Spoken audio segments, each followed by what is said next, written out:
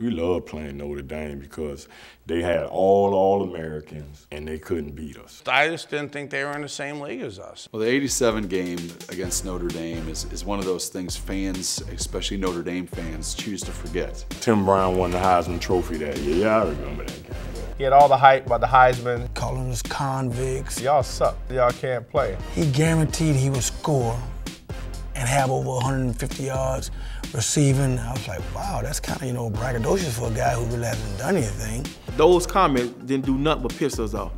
We made sure that he did not get the Heisman Trophy against us. Tim Brown had a special rag that he wore from his girlfriend. He had a little towel that his girlfriend gave him. It had some kind of, writing on it. And guess what?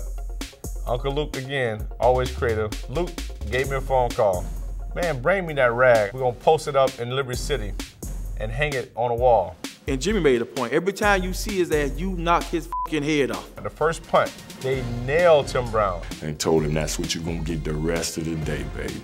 And when they hit him, you see the guys, it looks like they're punching him. They're trying to get the rag off. He snatched his little rag.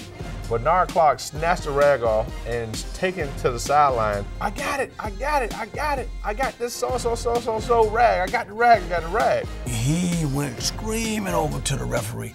Have him give me that back. That was kind of a wimp move there, boy. I was like, wow. And Tim ran this guy down and snatched the rag back and took all back to the other side. What football player would run to a referee about a freaking little rag? Tim had a terrible game. We beat him up that game. And our defense absolutely shut him down. We shut him out. Timmy Brown was complaining afterwards that they were talking about his mother, and you know what, they probably were. Come on, stop crying like a little girl, If he felt we played with no class because we kicked his ass, so. Oh, well, I said we ain't play with no class. They should do the same thing because we sure whooped the hell out of him. So you need to play with no class either because we did a good job beating your ass.